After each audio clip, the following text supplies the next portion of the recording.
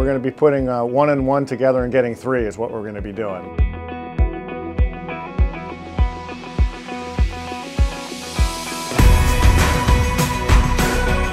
Breakthru Beverage. We're really excited about it. We think it tells a great story in and of itself. The name of the company, we're going to do new and different things that nobody's seen in the business before, and we're really excited about it.